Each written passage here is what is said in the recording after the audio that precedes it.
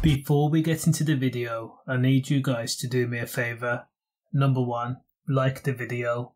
Also comment, let me know your thoughts on the case. Manchester rapper Tunde has achieved what a lot of rappers could not. A not guilty verdict, 4 counts. Remember, Tunde was looking at very real time after a house in Moorton Avenue, Manchester was fired upon just after midnight back in September of 2020. Tunde was looking at a possible 14 years for the incident.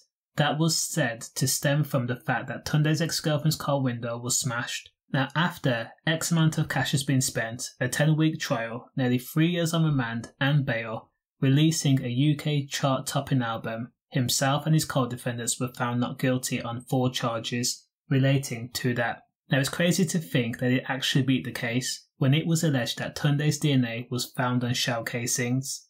However, the defence claimed secondary transfer. Now hopefully Tunde can capitalise musically. Stay safe.